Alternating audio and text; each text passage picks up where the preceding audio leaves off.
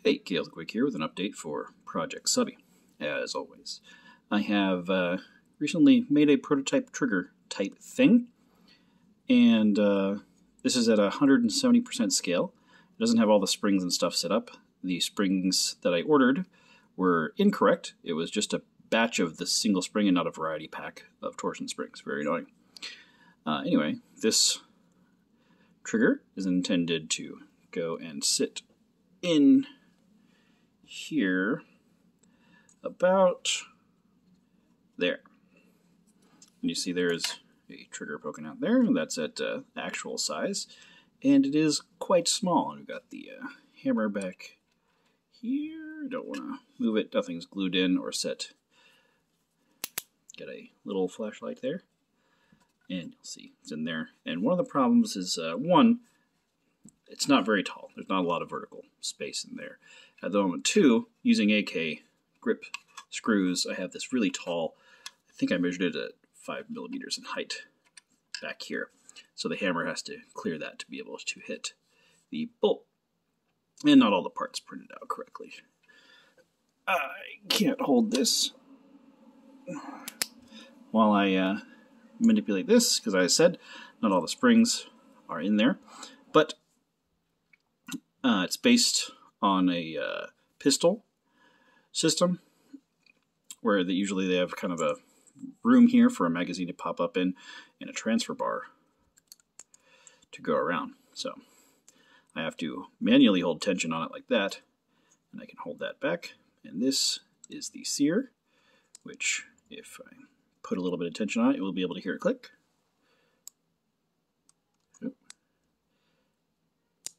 There you go. Now it's held in place, and if we press the trigger backwards, boom, it goes.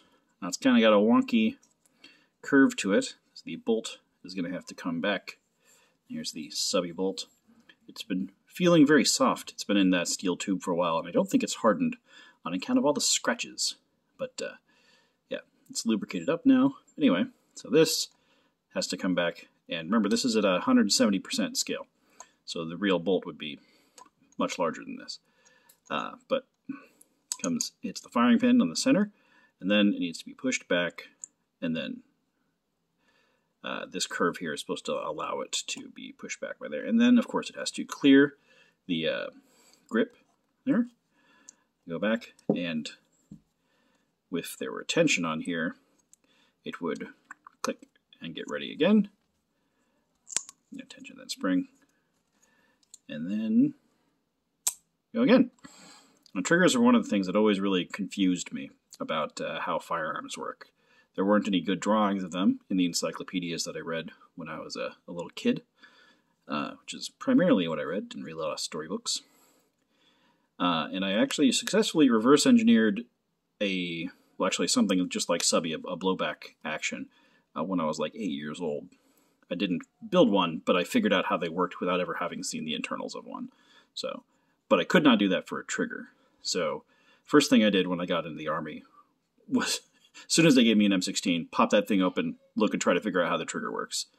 If you know the AR, if you don't know what's going on in AR, it's tough to see and learn because it's very tight in there. But since then, it's about 16 years ago now, I've learned a lot, and I think I've made a good one. This transfer bar here, it actually is nestled in to the trigger there. There's an opening, and it pushes back, and when it goes forward, it actually pulls the transfer bar back.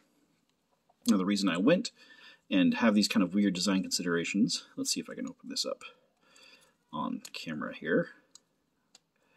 Boop. Come on. I went 170% scale because I designed it to use 3mm pins, and I had some 5mm pins as well. Okay. So, yeah, you see there's a little curve in there. Actually, let me get my camera, or not my camera, the light, where it holds that transfer bar. The transfer bar has a little lip, yeah, just a little lip, raised lip there that contacts the sear. So when this is back, sear is pushed down into that notch there. That's what catches it. And then transfer bar pushes that back. And the idea was that once that goes, the hammer would rotate forward, and you can just about see it right down there. The angle that the sear up here would have connected to, right there. It's come down, and it's supposed to push this off. So when it comes down further, there would probably need to be another nubbin to push it there, because obviously this hammer is going too far forward. But that pushes it off, and that is the disconnector, so that it doesn't, become another felony. And then when you pull it forward, let's see if I can get it to go. Yeah. So when you pull it back forward, oh, come on. Yeah, it'll reset. That'll be the trigger reset.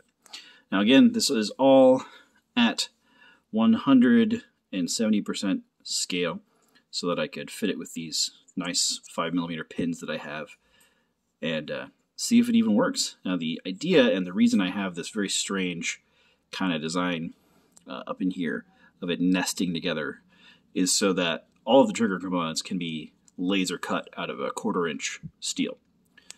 And there's a bunch of shops where you can order small batches of parts laser cut. So that was the entire, well, not the entire, but that was one of the design considerations, was making it so that it can be laser cut, and also making it so that it can fit inside of the 10mm that I've given myself inside here. And that is so tiny. I might have to raise the height again. I can't use an AR trigger because the bolt is too high. So the firing pin is central, and the reason that is so that you can actually modify the design so you can have the magazine from the side. You can do the Owen gun, have the magazine feeding from the top, the other side, or a traditional modern feed from the bottom, or any other angle in between. And to make that easy, firing pin is in the middle.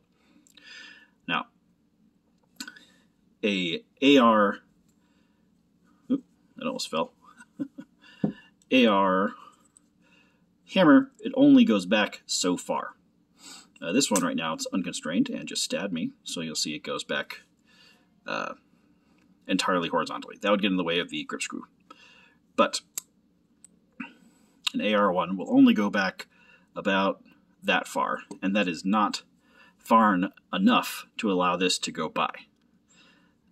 If you wanted to have it high enough that the hammer would hit the center of this, it would not allow the bolt to go back. So you'd need to have a completely different hammer that has like an extension that could come hit it. In addition, I've made this bolt very long, so I have to have this trigger and transfer bar so that I can get the trigger kind of in as close as possible to the grip without doing something like redesigning the grip. So the grip is back here, trigger is here, so that the hammer comes up here and hits the bolt. And hopefully, if it's a laser cut steel, I'll be able to sell them for like, $5. Sans pins and springs. Those, not sure yet. Yeah, so that was a verbose update there for Project Subby. I'm very proud of being able to get this work. I'm pretty sure that, again, this is 170% scale.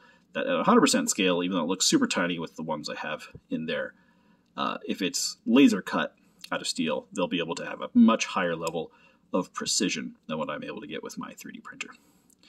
Anyway, thank you for watching this far. Have a lovely day. Don't die.